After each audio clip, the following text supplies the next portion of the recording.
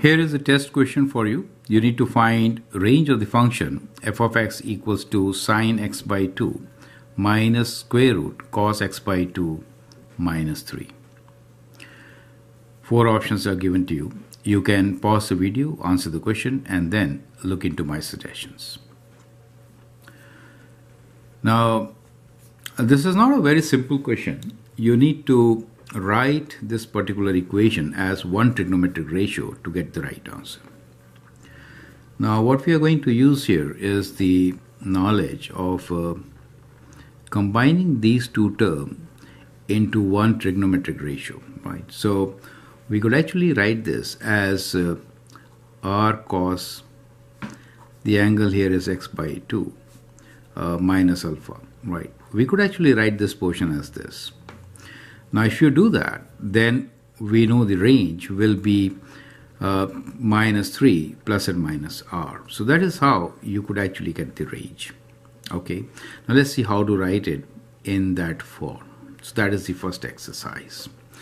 Let me rewrite this function as, let's say f of x equals to. So what I will do here is I'll take minus common. Let me take minus outside. So I have square root of 3 cos of x by 2 minus sine of x by 2, right? Minus 3. Now,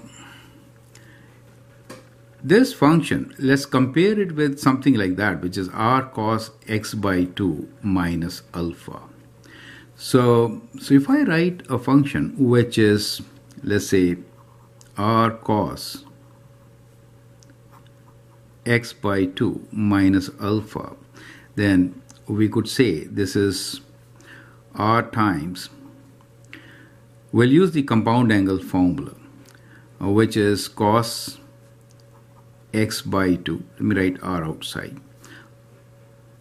Cos alpha, and when it is minus, it becomes plus sine x by 2 sine alpha, right? So we are only doing this part, correct?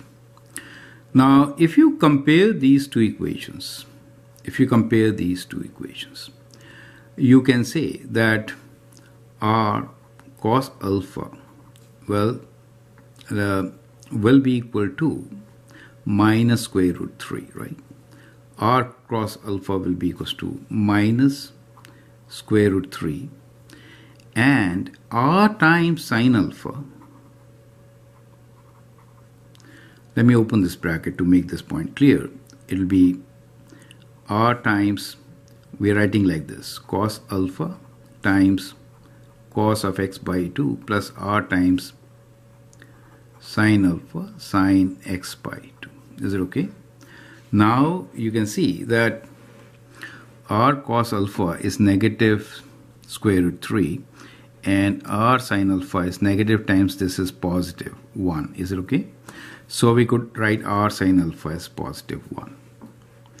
To get the value of r, we can square them and add, right? So let us square and add. So we get r squared cos square alpha plus r squared sine square alpha is what? Square of this minus square root 3 square plus 1 square, which is 3 plus 1, which is 4. On this side, you know it is cos square alpha plus sine square alpha, right? So let me just push this page a bit here, right? So that we could complete the solution here. We could write this as r squared cos square alpha plus sine square alpha, which is basically r square. So we know r square is 4, and that implies that r equals to square root of 4, which is 2. So the given expression could now be written as what? We could write this as, the whole expression here could be written as, r becomes 2 for us. We are taking a positive value, 2. So we could write this as 2 cos 2 cos x by 2 minus alpha. We are not finding alpha at present, right? We're just finding the value of r. Since we are interested in range, is it okay? Minus 3. Now that really means that now the domain and range will be from minus 3 minus 2 to minus 3 plus 2, correct?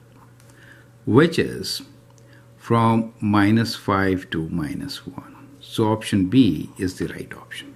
I hope you get the idea, right? So basically, we have written the first part of the equation as a wave equation, which is also called harmonic wave equation. Now that is very important equation to review for your test.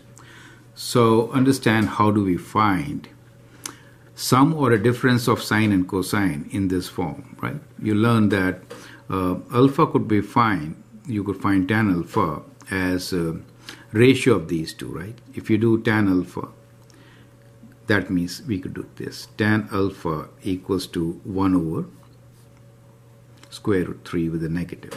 So you get alpha here. So you could also find the complete expression, but since we were only interested in range, we did not calculate this. I hope you get an idea, correct? So this multiple choice question could be answered very easily by finding r as equal to square root of coefficients, right? So this coefficient is 1 here, this is square root 3. So 1 square plus square root 3 square, which gives us 2.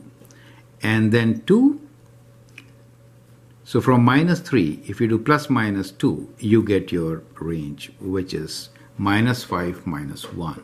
So in case you know all this, it doesn't take much time. So it is good to know, since multiple choice questions at times could take a lot of time, which you may not have in a competitive exam, especially like IIT JEE.